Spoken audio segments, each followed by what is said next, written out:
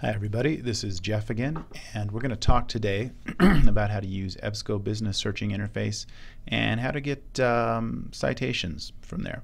So we talked in an earlier video about how to use this database. Now the articles in this are a little bit different than regular EBSCO in that the citation feature is kind of different and it's kind of hard to find. So I'm going to look up an article here. I'm going to put Nike has to be in the title. We're just looking for business articles in Business Source Premier. And let me find a good looking article here. There we go. Okay, so how I would trigger a citation from this is to click on the Save button. Now that seems a little strange. You would think you would click this, but this isn't actually a button to click. It just shows you that this is the citation. Now if we want to get a formatted citation, I'm going to click Save. Change citation format, click there and change it to MLA. And click Save, even though I'm not really going to save it. I'm just going to copy and paste this. So I'm going to highlight that. You could hit Control-C, or I'm going to right-click and then click Copy on that. Okay. Now I'm going to open up Word document, a Word document. I already have Word open here, so I'll just click there. Since it's MLA, the last page of my paper has to say Works Cited at the top for all the references I used in this paper. I'm going to center that, enter. Go down here, make this not centered. Now you could hit Control-V, or I'll just right-click and paste that in there. Okay, looks like a pretty good citation. There are some problems with it. Let me fix the problems. You can see that the font is kind of non-standard, so I'm going to change that to Times New Roman and 12 point, so it matches my works cited. It looks really good. Next thing that needs to be double-spaced. It's nice that there was a hanging indent in there. That looks good. Let me go here to the paragraph button and click this little arrow button here. And it is a hanging indent at 1/2 inch. That's good. The regular indentation is nothing, which is good.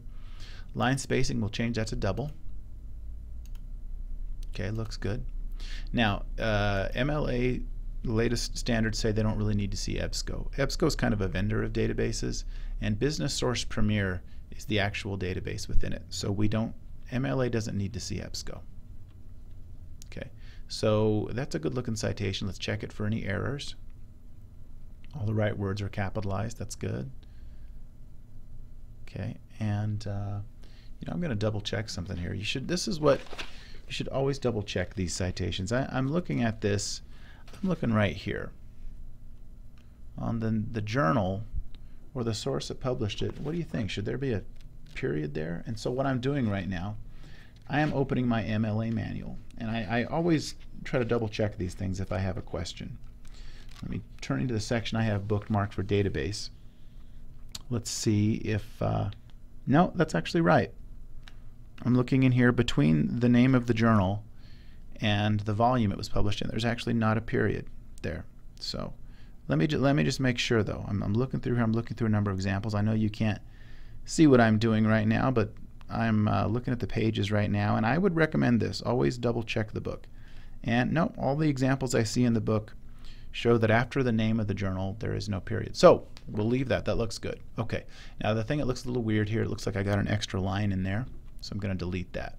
Okay. Let's go grab another one here. Sorry for that long delay there where you weren't seeing me do anything, but it's an example. That's the way it goes in real life. You should check these if something looks weird. I'm going to grab this one because this one looks kind of strange because there's no author listed. And that will sometimes happen with these journals. They'll just have a staff writer write the article and they don't even credit it to an author. And if that happens, the citation will look a little different. Let me do my thing again, save. Click there and change that to MLA. Okay, and I'm going to copy this. And we'll go in here. Go down to the next line. Okay, looks pretty good. Let's do some things here. Do our little things, my little trick. Times New Roman, 12 point, paragraph button, hanging indent looks good, and double spaced. Okay, that's great. Now look at that little thing. That shouldn't be there, should it? That's not good. That's not sure what that is, but I know it doesn't work there. So you always check this. Make sure everything looks good. Business Source Premier is listed, and we don't need EBSCO, so we're going to get rid of EBSCO. There we go. Nice looking citation. Now now look here, notice that in place of the author, the title is listed. If there's not an author, you list the title in the place of the author. Now look at this. Look at this space here. That's weird. That's too much space, and it's like 2.5 spacers or something. What I would do to get rid of this generally, highlight all this stuff, go to the paragraph button, and click Don't Add Space Between Paragraphs of the Same Style. This button you've probably never clicked before. Click that. Boom, that tightens it up. Good. Okay, we've got a good looking couple of citations there. Let me go back here. Now let's say you're using one of the business profiles in EBSCO Business, and these are great. I love these. I love these. These are harder to do the profiles for, and EBSCO doesn't do a very good job of putting these together. Let me click on, so underneath Browse, we go to Company Profiles. This is my favorite aspect of this database. I'll look up Nike in here. This isn't going to look up articles. This is going to look up a data monitor report on this company, which is a detailed, usually 30-page report that will help you put together a profile for the company. Okay, it looks great. 30-page PDF. Now, how in the world are you going to cite this? Problem is, if we go back and hit here and do the thing we did before, it comes up with a very incomplete citation. In my opinion, it just doesn't give you enough information to truly show what this is. So it just says Nike Incorporated and no date, but there is a date associated with it, so that's not accurate. There's not Business Source Premier in here. So let me show you how I would do these. Since this has been a problem for a number of people, myself included, this is how I would cite it. This is just, I took some time putting together a citation for these on the library website. If you go to the library website, scroll down beneath electronic databases, go to MLA and APA Citation Assistance. Go to the MLA cheat sheet. Click Open. This is a data monitor report, so I'm going to search within this document for data monitor. Okay, and it went to data monitor here. So this is how you cite a data monitor report. List data monitor as the author, the name of the company in italics, REP period, that's report. Okay, this is a report, and this was the date that the report was published. And you'll find that in the report,